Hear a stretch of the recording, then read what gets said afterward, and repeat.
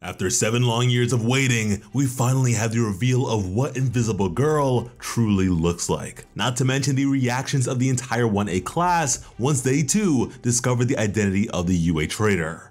With the previous chapter, Deku and Bakugo trained together as we received an explanation of his newfound upgrade to his power known as Cluster, what is essentially the saving of several spheres of sweat for even more devastating explosions, for the sake of which he has chosen to continue wearing his winter costume despite reaching exhaustion sooner. Meanwhile, Shoto had now achieved equilibrium between his fire and ice sides and was now striving to make his body resistant against his elder brother's flames. We finally found out whatever happened to Giganto Makia, as apparently he had remained sedated and bound since the end of the war, so he is unlikely to be a problem again.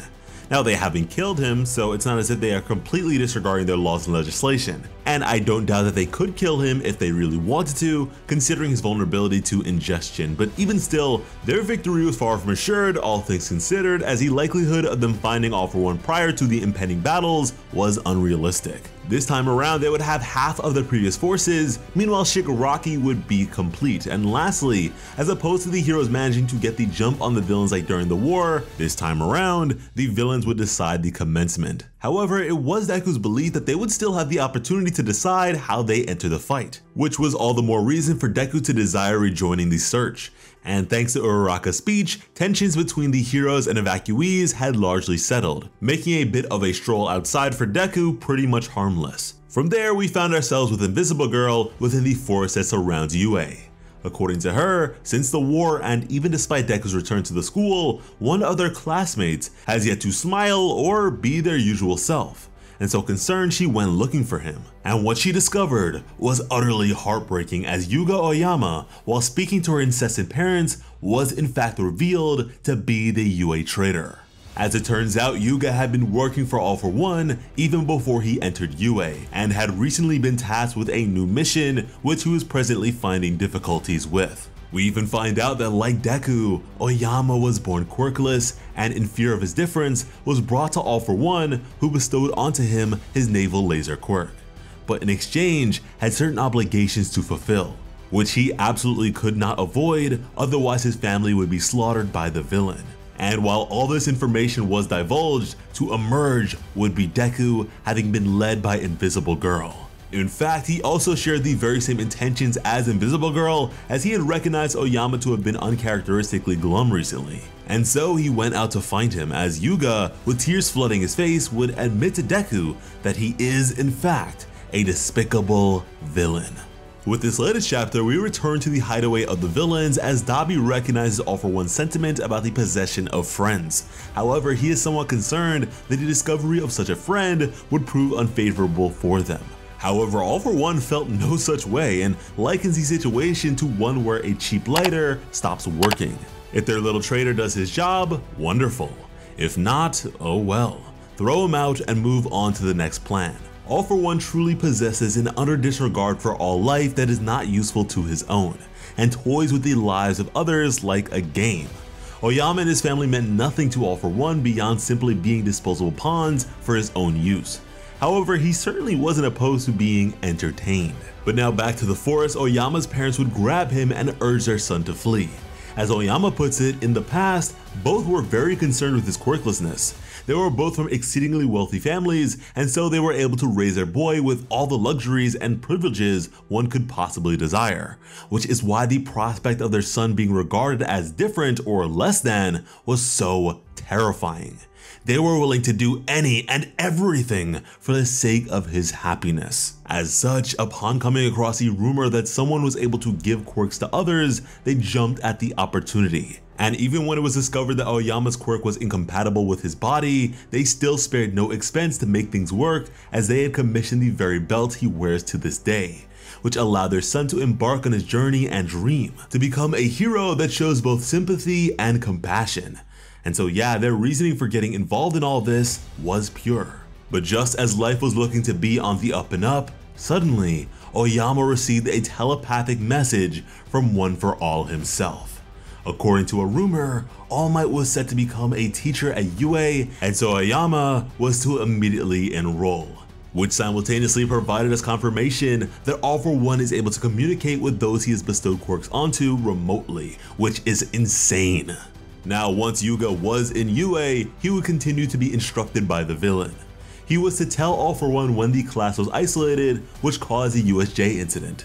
He was made to say where the training camp was taking place, which led to the abduction of Bakugo and Ragdoll, a circumstance which subsequently brought about All Might's battle against All For One at Kamino, and the villain's possession of the Search Quirk, bringing a definitive end to the reign of the symbol of peace, creating a false sense of comfort on account of the King of the Underworld's incarceration, and overall sowing the seeds of what would gradually lead to the war arc. And most recently, Yuga was instructed to lure out and isolate Deku now that he has returned to UA. In the present, Yuga would speak once more to Deku, this time talking to him about the letter he had made for everyone when he left the school. As just then Deku's danger sense would kick in, Aoyama, now crying out, would begin to attack, telling Deku that when he found out that he was born quirkless too, he fell into the deepest pits of despair. These two certainly did not want to fight one another, but Aoyama felt he had no other choice to protect his family, and so they would both brace themselves as Aoyama would fire. But leaping to the defense of Deku, it would be Invisible Girl who would manage to redirect the blast entirely, as her body has the ability to warp light. She too would now speak to Aoyama, but certainly with a tone unlike Deku's. She'd begin yelling at him, saying that they all could have died, that their country has now been thrown into chaos, as just then we receive a glimpse of her face as she wept, baffled by the fact that Aoyama had the nerve to sit in the same classroom as all of them, that he had the nerve to sleep in the same dorm as all of them, a sentiment that rocked Aoyama to his core, as his guilt was far too much to bear. Horikoshi finally managed to find a way to reveal this character's face, a conundrum he had considered really early on with the story. And yes, Invisible Girl's costume is her birthday suit with boots and gloves, so if you can see her, you can see a whole lot of her. However, her appearance here is largely obscured with slightly vague features, so she's not entirely visible. And I say this to express that they probably didn't get flashed or anything here. Not exactly something we usually address, but I know a lot of people are bound to consider it. But anyways, before Yuga's parents could come to his defense, in an instant Deku, using Black Whip, was able to apprehend the entire family simultaneously. Deku would then express to Yuga that Invisible Girl had done this to prevent him from hurting anyone else, now asking for them to put an end to all of this here and now. We would then fast forward to the entire family being restrained, as several faculty members, students, and police officers are present.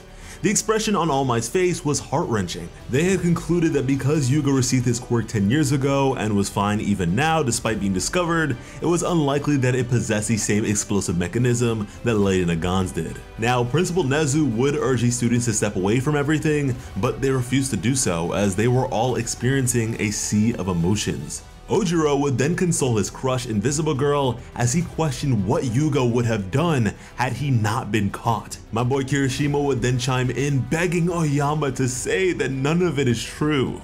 Bakugo would mention the familiarity of a quirkless kid being provided a quirk by someone else, as Deku was silent and Aoyama's eyes would not face his classmates. True Man would question the family as to all that they knew about All For One as per protocol, but again, they were nothing more than pawns and did not know a thing. Only what he had instructed them to do, that if they failed or lied, they would be killed. A truth they knew all too well on account of what he had shown them. Examples of people he had discarded like trash, that if you tried to tell others, he would have you killed the very moment you left your home. No matter where you went, he would know, and death would soon follow. Yuga's father would then vouch for his son and shift the blame onto his foolish parents, as Aoyama only knew not to get caught. Meanwhile, for Aoyama, the words of Invisible Girl continued to ring through his head. He would now finally speak, that despite being surrounded by all the people that could have been killed because of him, he had the nerve to hang out with them and pretend to be one of them. That seeing Deku, a formerly quirkless person like himself, actually stand up against All For One caused him such despair. But what's worse is that even while Deku was so severely burdened, all Aoyama could think about was his own pain, which made him realize that he was truly rotten to his core. That Aoyama Yuga is a villain through and through. As suddenly Deku would interject, questioning why Yuga tried saving Bakugo and Tokoyami during the training camp. He would think back to the cheese Aoyama had previously laid out for him. What he now realizes to have been a cry for help. That the reason Aoyama is crying now isn't because he failed All For One. He would then think back to Lady Nagan, who was also made to be a pawn by All For One. Yet despite having her mind ruined, she never lost her spirit. Deku's true regret here was not realizing sooner.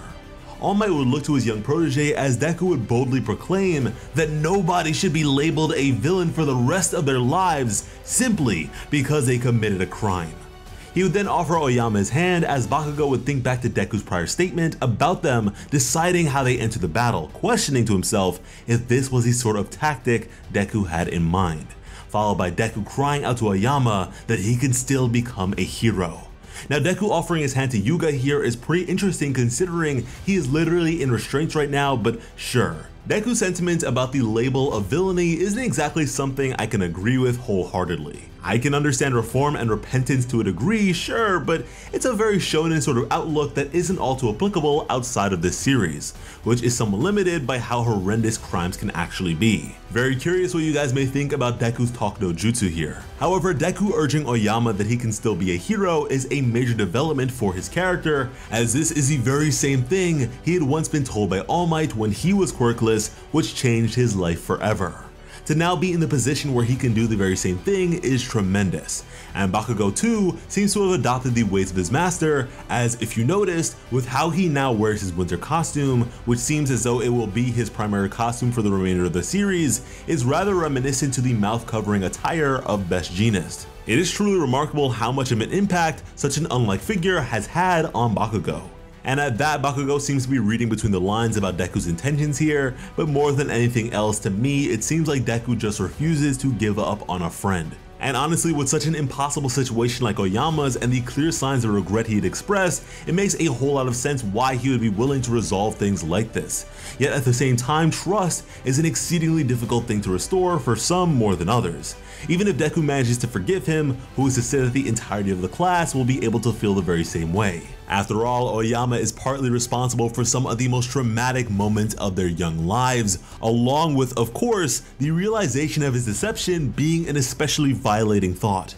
But if you have even just one thought of relief, it should be that when it comes to bringing you some of the best My Hero Academia content on the platform, Plot Armor has you covered. As always, I'm Slice of Otaku. Thank you all so much for watching and have an awesome day. I love you.